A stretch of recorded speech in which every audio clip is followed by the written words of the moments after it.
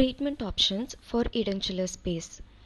Edentulous space can be classified as completely edentulous or partially edentulous.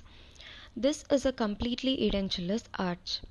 For completely edentulous patients, treatment option can be removable complete denture or fixed complete denture. Now this is a removable complete denture which can be removed by patients as per required. This is a fixed complete denture that is fixed using implants.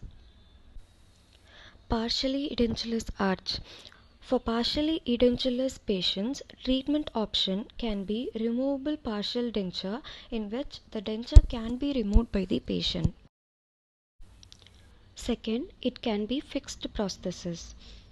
Now this is a FPD bridge in which teeth adjacent to the edentulous space are prepared and crown is placed. This is implant. Screw is placed in the edentulous space that mimics the root of the natural teeth and then crown is placed over it.